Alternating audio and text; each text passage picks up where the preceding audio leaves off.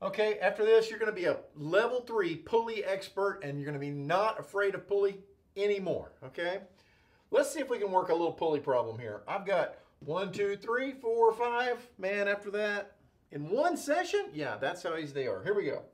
We're going to start here. Okay, you got to, and the thing is that you're going to draw some free body diagrams. We're going to try and let what ropes do we have to cut to let the pulleys hit the floor, okay? But the thing is, you can't cut through more than one rope at a time, okay? So let's look at this first system here. How many ropes are in this system? Well, let's follow it. It's one rope, okay? So where do I make that hit the floor? If I wanted to drop that on the floor, where would I cut through this system to make that hit the floor? Let the pulleys hit the floor. Ready? What? What if I just cut it right through there? Okay? And then I've got this. Bam, bam, bam, bam. Okay? How many ropes did I cut through? What do we know about the tension of a rope going around a pulley? That it's the same on both sides of the pulley, right? So if this is T, then that's T, and that's T, and that's T. So what do I have? 4 T's going up and 100 pounds going down.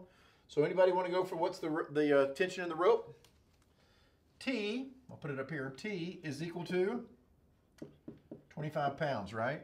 Sum of the force in the Y equals 4T minus 100 equals 0. Okay? But wait a minute, Dr. Hanson, what about that one? What did that one do? He didn't do anything, did he? The only thing that this last rope does, this last pulley up here, it doesn't give me any more mechanical advantage, but what it does is instead of pulling up on the system, which I could have done, right?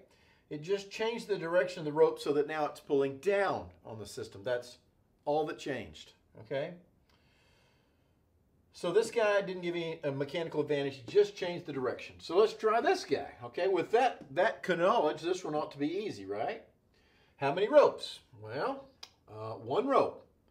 Let's let it hit the floor then, shall we? Okay, how many ropes did I cut through? I cut through 1, 2, 3. And what do I know about these ropes? That's T, and that's T. Anyone want to guess what this one is? Okay, tension the rope, 33.3. Okay, how about this one? Oh, how many ropes? Okay, now this one, okay, is tied off in the middle of this pulley here, okay? It's tied off right there. So this is one rope, and this is the second rope here, okay? So I've got 2 different ropes. So first I want to look at just the ropes that are holding up the 100 pounds, okay? So I'm going to cut it right through there, okay? So what do I have? Right? T, T, T. So I got 100 going down, I got 3 T's going up, so T must be this guy. Well, let's call him, we can call him T1. How about that? We'll call this guy up here T2. Okay? So 3 T1s equals 100 going down. So T1 is equal to, 33.3 pounds. Okay? Now let's go look at the next pulley. So what, if that's true, what's pulling down on this pulley? Okay? Well, 33.33 is pulling down. How many ropes are pulling up? Let's cut it right through there. 1, 2, 3. T, 2, T, Stop that. Okay. T2, and then this guy over here, T2, right? This is the last one. So guess what T2 is?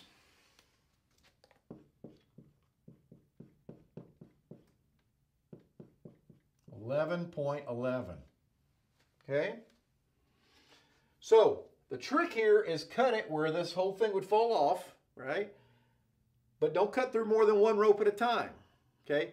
Because if I cut through more than one rope at a time, my sum of the forces in the Y would have 2 unknowns instead of just 1 unknown, and that's no good, all right? Let's look at this one.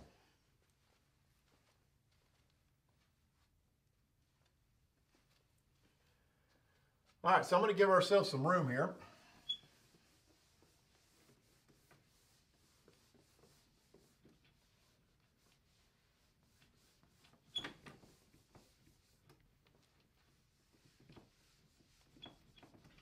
Okay. So what are you doing here, fella? Okay, find the force in the rope. Okay, how many ropes are in this system? One, just one rope, okay? And find the force of the man on the platform. Uh-oh, we need to get our calculator.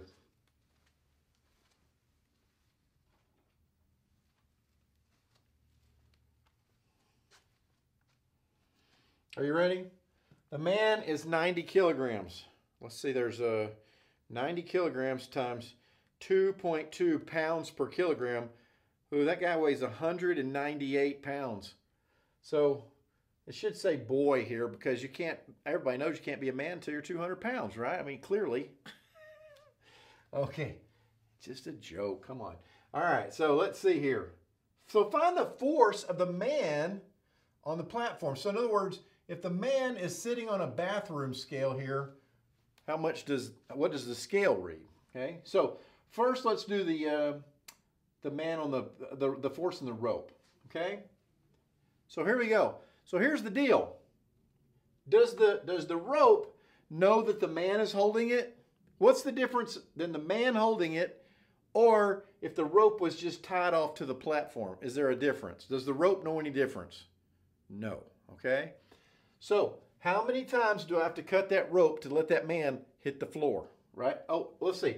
And the man is 90 kilograms. There's that. And the platform itself is 10 kilograms. So how much weight is this thing supporting? Right, here you go. Here's the whole thing, right?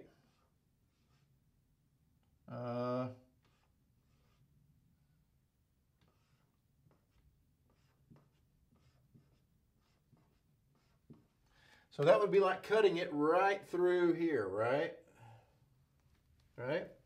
So I've got a force there, there, there, there, and there that's holding that system up. So since it's the same rope, this would be T and T and T and T and T. And what's going down? Well, it's the man plus the weight of the platform. So that's 100 kilograms. All right, calculator, where are you? All right, first thing we better check, is that really a man? 90 times 2.2 pounds per kilogram is 198 pounds. You can't be a man until you're 200 pounds, so he's like 2 pounds short. One more cheeseburger and he'll be there, right? It's a joke, y'all, come on. All right, so 100 kilograms times 9.81, we got to get that in newtons, equals 981 newtons, okay? So what do I have there? If I just sum the forces in the y, I have 1, 2, 3, 4, 5 t's going up minus 981 newtons going down. So 981 divided by 5, t is 196.2. So there is the force in the rope, the force in the rope. Okay, so what about if the man is sitting on a scale, what does the scale read, okay? And I got one for you, okay? Here I am, full man size, 220 pounds, standing on a scale, right? But there's a rope hanging from the ceiling, right? And I grab that rope and I pull down on it, right? Now, what do I read now? Am I going to read 220? If I pull down on that rope, I'm going to be essentially lifting myself up, right? So I'm going to weigh less. So I weigh my weight minus the amount that I'm pulling up on the rope, okay? So what does the guy weigh? He weighs 90 kilograms, 90 times 9.81. That's 882.9. So the guy weighs 882.9 kilograms, right? Now, if he just sat on the scale normally, that's what he would weigh. Not kilograms, newtons. Sorry. Okay, that's what he would weigh. Except he's pulling on a rope. How hard is he pulling on the rope? Well, he's pulling 196.2 newtons. So minus 196.2 newtons. Okay?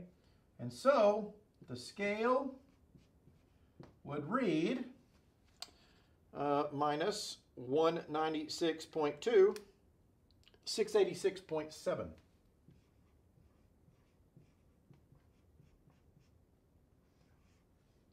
Okay, and that's what the scale would read. So there's tension in the rope, there's the reading on the scale. All right, we got one more to go. Bam, that guy.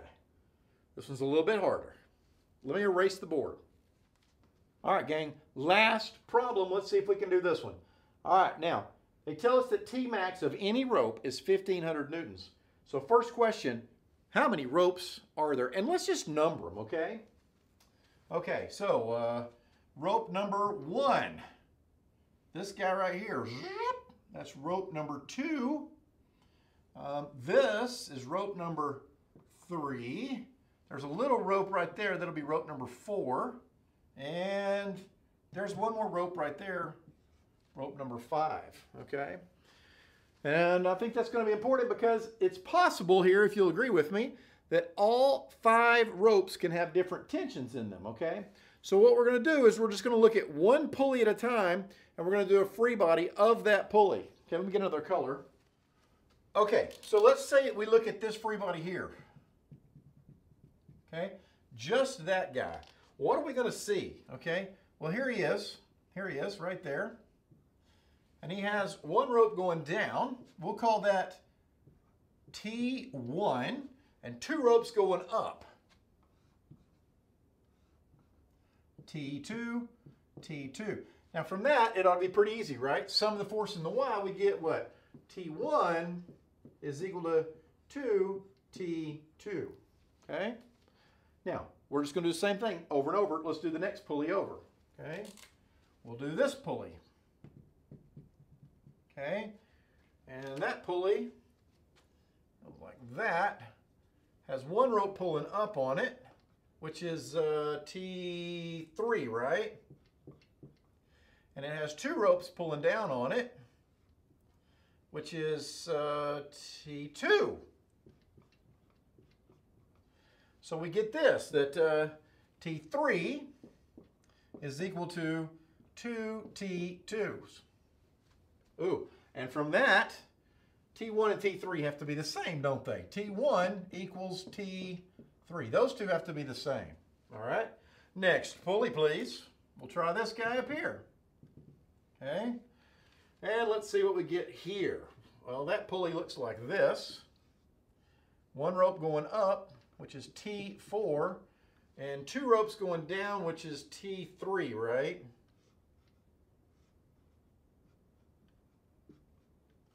And so from that, I get T4 is equal to 2T3. And one more pulley to go, gang.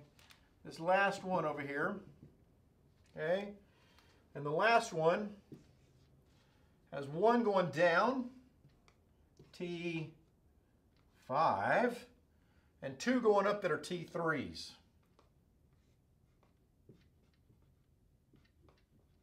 So from that, I get one more equation that says T5 is equal to 2T3. And now I know another one. T4 is equal to T5, okay? There you go. Now, I can write one more equation with my free body diagram tool. I've got my red free body diagram cookie cutter here. What if I just isolate the plank itself, okay? Well, what would that look like? It would look like this. I'd have there's the plank. It's got W. And then I cut through, what did I cut through? I cut through T5. I cut through, what is that, a T2. And I cut through T1, didn't I? Okay? So T max is 1,500. Who are we going to make 1,500? All right, let's see. We'll make T2 1,500. Well, then that means that T1 is 3,000. Okay, that's no good. What if T1 is 1,500? Okay, then T2 would be 750. Then that would be 1,500, right? Uh-oh. So if T3 is 1,500, then T4 is 3,000. So that's no... So here's the weakest link. And these two are the same, right? These two are equal to each other, right? So we're going to do this. We're going to set T5 or T4, it doesn't matter. They're both the same, to 1,500. Okay? Real quickly, just in our head, we've determined which one's the weakest link, right? So what do we get here? So we get T4 equals 1,500. T5 equals 1,500. Okay? This is pounds or is newtons? I can't remember. Oh, newtons. Newtons, not pounds. Sorry, this is America. We write pounds, man. I know, it's really silly. We should be on the metric system too. All right, let's do T3. Well, let's see. If that guy is 1,500 divided by 2, T3 is 750. And T1 also 750. And so the last one is T2. Let's see, divide by 2, 750 divided by 2. T2, 375. So one more step is, they're asking us what is W? Well, we got it now, don't we? Because just the sum of the force in the Y equals T5 plus T2 plus T1 minus W. So W is equal to T1 plus T5 plus T2. So let's see, on clear. So what is that? T5 is 1,500 plus T2 is 375 plus T1 is 750. 2,625.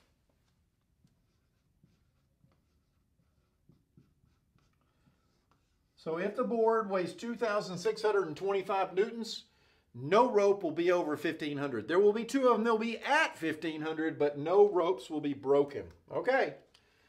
So remember, the secret here on pulleys is you can only cut through one rope at a time. Otherwise, you have too many unknowns, okay? So, are we experts at pulleys now? We're not afraid of pulleys, are we? Come on, bring it on.